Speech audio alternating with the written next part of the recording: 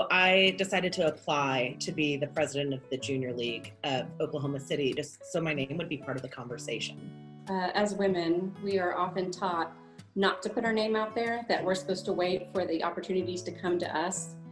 And I just decided that it was really something I wanted to do. And I thought, if I don't put myself out there, who knows if anyone else will put my name out there. So I just went for it. I love this organization and I love our mission, and I'd love to lead this amazing group of women. So that's why I applied. I wanted to be Junior League president because I wanted to be more involved, and I wanted to have a front row seat to experience all the amazing things our Junior League members can do together, because together we are unstoppable. My favorite part about being the Junior League president was getting to work with and learn about so many different leaders. The board of directors that we worked with was so diverse that I learned more from them than I think they ever learned from me. I loved telling our story to Oklahoma City because in a lot of ways, I think the Junior League is Oklahoma City's best kept secret.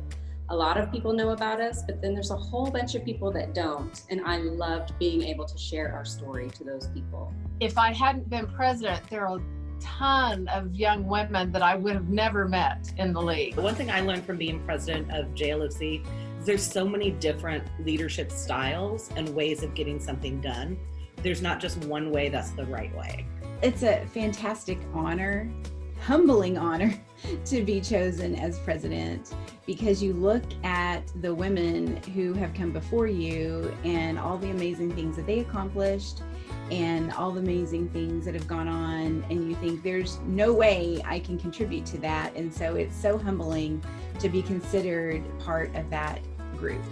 It's probably the biggest honor, in Oklahoma City that I've ever had. I mean, it was nice to have that trust and support from all of my peers.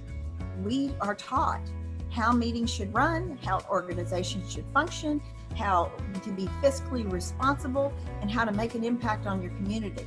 So absolutely, is it worth it? Absolutely. There's really nothing like that you can go through an organization, learn so much, gather so many friends, and come out of it feeling okay, well, I can handle almost anything out in the community because I've had the training, and if I need help, I know who to call because I have all my friends. It was one of the most enriching experiences of my life.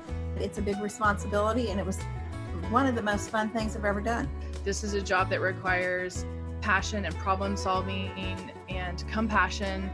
And so anybody that's feeling, that way about Junior League, I would encourage them to apply. It is stretching, you will grow, but the bottom line is, man, the fabulous memories I have. I'm Gail Sempner, and I was president of the Junior League of Oklahoma City from 1991 to 1992. I'm Christy Rieger, and I was the president of the Oklahoma City Junior League in 2011-2012. My name is Kristen Brown, and I was president 2013-2014. My name is Christy Leonard. I was JLOC president 2014-2015.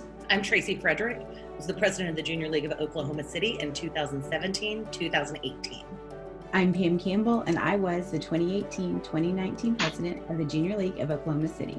I'm Leslie Cole Mossman, and I am the 2020-2021 Junior League of Oklahoma City president. It was my honor. It was my honor. It was my honor to serve the Junior League of Oklahoma City. Are you? Are you? Are you? Are you next?